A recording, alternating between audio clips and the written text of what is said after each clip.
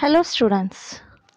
ഈ വീഡിയോയിൽ 8th സ്റ്റാൻഡേർഡിൻ്റെ 6th ചാപ്റ്ററായ chemical change രാസമാറ്റങ്ങളുടെ വിലയിരുത്തലാണ് ചെയ്യാൻ പോകുന്നത്. വീഡിയോ സ്റ്റാർട്ട് ചെയ്യുന്നതിന് മുമ്പായി നിങ്ങൾ ആദ്യമായിട്ട് ഈ ചാനലിൽ വരുന്നതെങ്കിൽ ഇതിൻ്റെ മുന്നത്തെ എല്ലാ ചാപ്റ്റേഴ്സിൻ്റെയും ലെറ്റേഴ്സസ് നമ്മൾ ചെയ്തിട്ടുണ്ട്. അപ്പോൾ ചാനൽ സബ്സ്ക്രൈബ് ചെയ്തിട്ടില്ല എന്നുണ്ടെങ്കിൽ വീഡിയോൻ്റെ തൊട്ട് താഴെ കാണുന്ന സബ്സ്ക്രൈബ് ബട്ടൺ ഒന്ന് ക്ലിക്ക് ചെയ്യുക. അതിനോടൊപ്പം തന്നെ തൊട്ടടുത്ത് കാണുന്ന ബെൽ ബട്ടണും കൂടി ഒന്ന് ക്ലിക്ക് ചെയ്ത് കഴിഞ്ഞാൽ ഇനി ഇടുന്ന എല്ലാ വീഡിയോസും നിങ്ങൾക്ക് കാണാൻ കഴിയും. First question, assess the chemical reactions given below and answer the questions. Calcium carbonate plus heat gives calcium oxide plus carbon dioxide. ഇവിടെ രണ്ട് റിയാക്ഷൻസ് തന്നിട്ടുണ്ട്. അതിൽ റിയാക്റ്റൻസിനെയും പ്രോഡക്ട്സിനെയും തിരിച്ചറിയണം. നമ്മൾ കഴിഞ്ഞ ചാപ്റ്ററിൽ തന്നെ പഠിച്ചിട്ടുണ്ട്. റിയാക്റ്റൻസ് എന്ന് പറയുന്നത് ആരോ മാർക്കിൻ്റെ പുറകിലുള്ളതും അതേപോലെ പ്രോഡക്ട്സ് എന്ന് പറയുമ്പോൾ ആരോ മാർക്കിൻ്റെ ഫ്രണ്ടിലോട്ടുള്ളതുമാണ് വരിക. അപ്പോൾ അതിൻ്റെ ആൻസർ എന്ന് പറയുന്നത് റിയാക്റ്റൻസ് എന്ന് പറഞ്ഞാൽ അഭികാരങ്ങൾ. ആരോ മാർക്കിൻ്റെ പുറകു വശത്തേക്ക്, ഇത് ആരോ മാർക്കാണെന്നുണ്ടെങ്കിൽ അതിൻ്റെ പുറകു വശത്തേക്കുള്ള ആൾക്കാർ ആരൊക്കെയാണ്? Calcium carbonate. ഫസ്റ്റ് റിയാക്ഷനിൽ വരുന്നത് കാൽഷ്യം കാർബണേറ്റ് പ്ലസ് താപമാണ്. അപ്പോൾ താപം ഒരു കണ്ടന്റ് അല്ലാത്തതുകൊണ്ട് കാൽഷ്യം കാർബണേറ്റ് ആണ് അവിടുത്തെ റിയാക്റ്റൻറ്റ്. രണ്ടാമത്തേൽ കാൽഷ്യം ഓക്സൈഡ് പ്ലസ് ജലം H2O. അപ്പോൾ ഇത് രണ്ടുമായിരിക്കും റിയാക്റ്റൻ്റ് ആയിട്ട് വരിക. പിന്നെ ഫസ്റ്റ് ഇക്വേഷനിൽ പ്രോഡക്റ്റ്, അതായത് ആരോ മാർക്കിന് ശേഷം വരുന്നത് എന്താണ്? ഫസ്റ്റ് ഇക്വേഷനിൽ കാൽഷ്യം ഓക്സൈഡും കാർബൺ ഡയോക്സൈഡും. അപ്പോൾ അതാണ് അവിടുത്തെ പ്രോഡക്റ്റ്. സെക്കൻഡ് ഇക്വേഷനിൽ ആരോ മാർക്കിന് ശേഷം വരുന്നത് കാൽഷ്യം ഹൈഡ്രോക്സൈഡാണ്. അപ്പോൾ ഇങ്ങനെയാണ് ആൻസർ വരിക. നെക്സ്റ്റ് ബി പാർട്ട് എന്ന് പറയുന്നത് തന്നിരിക്കുന്ന പ്രവർത്തനങ്ങളിൽ താപാകീർണ പ്രവർത്തനങ്ങളും താപമോചന പ്രവർത്തനവും തിരിച്ചറിയണം. താപാകീർണ പ്രവർത്തനം എന്ന് പറഞ്ഞാൽ ആ വേർഡ് മീനിങ് എന്താണ്? Endothermic reaction. എൻഡോ എന്ന് പറഞ്ഞാൽ ഹീറ്റിനെ സ്വീകരിക്കുക എന്നാണ് അർത്ഥം. ഹീറ്റിനെ പുറത്തേക്ക് വിടുന്നതാണ് എക്സോ. എക്സോ എന്ന് പറയുമ്പോൾ ഹീറ്റിനെ പുറത്തേക്ക് വിടുന്നതും എൻഡോ എന്ന് പറയുമ്പോൾ ഹീറ്റിനെ ഉള്ളിലേക്ക് എടുക്കുന്നതുമായ റിയാക്ഷൻസ് ആണ്. ഇപ്പോൾ താപാകീർണ പ്രവർത്തനം എന്ന് പറഞ്ഞാൽ താപത്തെ സ്വീകരിക്കുന്നു. ഇത് മനസ്സിലാക്കാൻ ഒരു എളുപ്പ വഴിയുണ്ട്. ആരോ മാർക്കിൻ്റെ ലെഫ്റ്റ് സൈഡിലാണ് ഹീറ്റ് വരുന്നതെങ്കിൽ അത് എൻഡോതെർമിക് റിയാക്ഷനാണ്. താപത്തെ സ്വീകരിക്കുകയാണ് ചെയ്യുന്നത്. താപ ആഗിരണ പ്രവർത്തനമാണ്.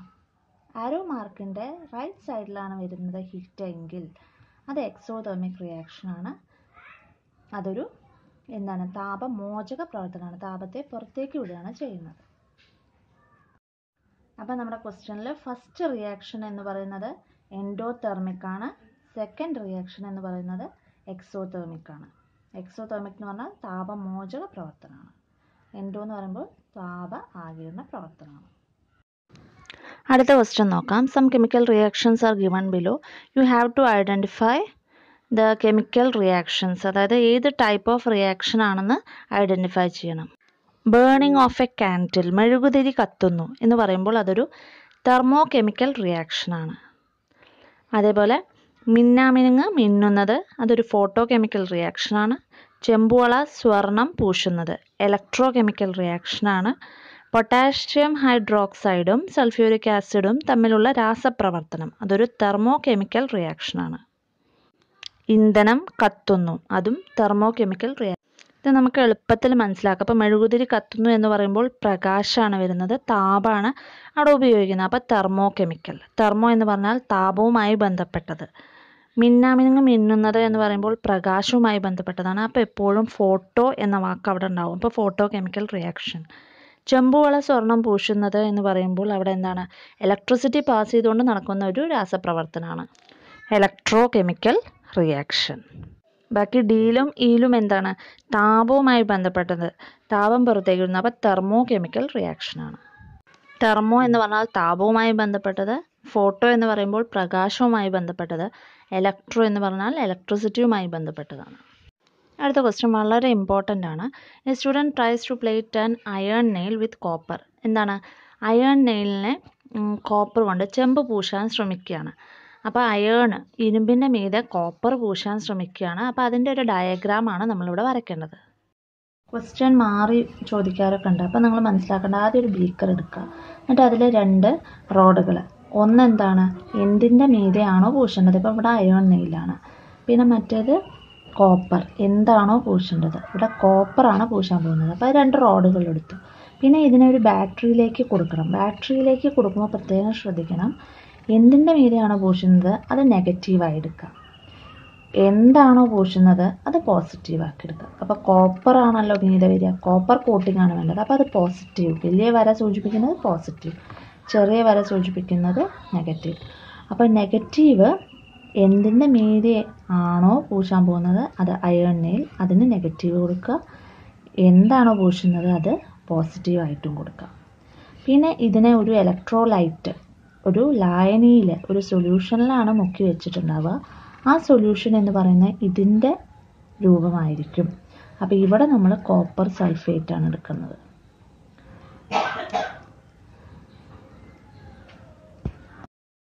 ഗോൾഡ് പ്ലേറ്റിംഗ് പരീക്ഷയ്ക്ക് ചോദിക്കാറുണ്ട്. ഈ കോപ്പറിന് പകരം അപ്പോൾ അവിടെ ഗോൾഡ് കൊടുക്കേണ്ടി വരും. അതേപോലെ ഇവിടെ ഇലക്ട്രോലൈറ്റായി ഉപയോഗിക്കുന്ന കോപ്പർ സൾഫേറ്റിന് പകരം ഗോൾഡിൻ്റെ വല്ല സൊല്യൂഷനും ആയിരിക്കും. അത് നിങ്ങൾക്ക് അധികം തരും. പിന്നെ എന്തിൻ്റെ മീതെയാണ് പൂശേണ്ടത് അതായിരിക്കും അയൺ നെയിലിൽ വേണം. ചിലപ്പോൾ സ്പൂണോ ഒക്കെ ആയിരിക്കും പരീക്ഷയ്ക്ക് വരിക. അപ്പോൾ ഇവിടെ അതിനനുസരിച്ച് മാറ്റം വരുത്തണം. പിന്നെ ഇവിടെ പ്രത്യേകം ശ്രദ്ധിക്കണം, ഇത് തെറ്റിക്കഴിഞ്ഞാൽ നമുക്ക് ഒരു മാർക്കും കിട്ടില്ല. ഇവിടെ പോസിറ്റീവ് എന്ന് പറയുന്നത് എന്ത് കോട്ടിംഗ് ആണോ കൊടുക്കേണ്ടത് അതിനായിരിക്കും പോസിറ്റീവ് കൊടുക്കുക. എന്തിൻ്റെ മീതെയാണോ കോട്ടിംഗ് കൊടുക്കുന്നത് അതിന് നെഗറ്റീവ് കൊടുക്കണം. Then fourth question, list out the instruments that use electrochemical cells. What are the merits and demerits of using such cells? ഇവിടെ ടാബ്ലേറ്റ് ചെയ്തിട്ടുണ്ട്. സെൽസും എക്യുപ്മെൻറ്റ്സ് യൂസ് ചെയ്യും. ഡ്രൈ സെൽ, നമുക്ക് types of cells: dry cell, mercury cell, nickel cadmium cell, lithium ion cell. Dry cell നമ്മൾ മെയിനായിട്ട് radio, camera, clocks, toys ഇതിലൊക്കെ ഉപയോഗിക്കുന്നുണ്ട്. Mercury cell watches, calculators. അതേപോലെ nickel cadmium cell rechargeable torches, cameras. Lithium ion cell mobile phones, അതേപോലെ ലാപ്ടോപ്സിൽ ഉപയോഗിക്കുന്നുണ്ട്. Classify the following in to physical change and chemical change. Physical change എന്ന് പറയുമ്പോൾ ഇപ്പോൾ ഒരു paper മുറിച്ചിടുന്നു എന്ന് പറയുമ്പോൾ അതിൻ്റെ അപ്പിയറൻസിന് മാത്രമാണ് മാറ്റം വരുന്നത്. പക്ഷേ കെമിക്കൽ ചേഞ്ച് എന്ന് പറയുമ്പോൾ അതിനൊരു പുതിയൊരു പ്രോഡക്റ്റ് ഉണ്ടാവുകയാണ്. ഒരിക്കലും അത് തിരിച്ച് പഴയ ഇതിലേക്ക് തിരിച്ചു പോകാൻ കഴിയില്ല. Ice ഉരുകുന്നു, first one. അപ്പോൾ അതൊരു ഫിസിക്കൽ ചേഞ്ചാണ്, ഭൗതിക മാറ്റമാണ്. മാഗ്നീഷ്യം ജലത്തിൽ ചൂടാക്കുന്നു, രാസമാറ്റമാണ്, കെമിക്കൽ ചേഞ്ചാണ്. സിൽവർ ബ്രോമൈഡ് വെയിലത്ത് വെക്കുന്നു, അതൊരു കെമിക്കൽ ചേഞ്ചാണ്, രാസമാറ്റമാണ്. സോഡാ കുപ്പി തുറക്കുന്നു എന്ന് പറയുന്നത് ഒരു ഫിസിക്കൽ ചേഞ്ചാണ്, ഭൗതിക മാറ്റമാണ്. പുതുതായി ഒരു ഉൽപ്പന്നം ഉണ്ടാവുന്നില്ല എങ്കിൽ അതൊരു ഭൗതിക മാറ്റം, ഫിസിക്കൽ ചേഞ്ചാണ്. പുതുതായിട്ട് ഒരു പ്രോഡക്റ്റ് ഉണ്ടാവുന്നുവെങ്കിൽ അതൊരു chemical ചേഞ്ചാണ്, രാസമാറ്റമാണ്. Last question, give an example each for exothermic and endothermic reaction. First question തന്നെ നമുക്ക് എടുത്തെഴുതാം. കാരണം ഫസ്റ്റ് റിയാക്ഷൻ എന്ന് പറയുന്നത് എൻഡോതെർമിക് റിയാക്ഷനും സെക്കൻഡ് റിയാക്ഷൻ എന്ന് പറയുന്നത് exothermic റിയാക്ഷനുമായിരുന്നു. Exothermic റിയാക്ഷൻ്റെ examples: magnesium plus hydrochloric acid gives magnesium chloride plus H2 plus heat.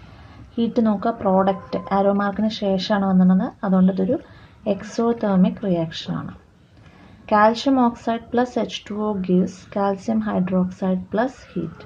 അവിടെയും പ്രോഡക്റ്റിൻ്റെ ഭാഗത്താണ് ഹീറ്റ് വന്നത്, അപ്പോൾ അതൊരു exothermic റിയാക്ഷനാണ്. Endothermic റിയാക്ഷൻ്റെ example: calcium carbonate plus heat gives calcium oxide plus carbon dioxide.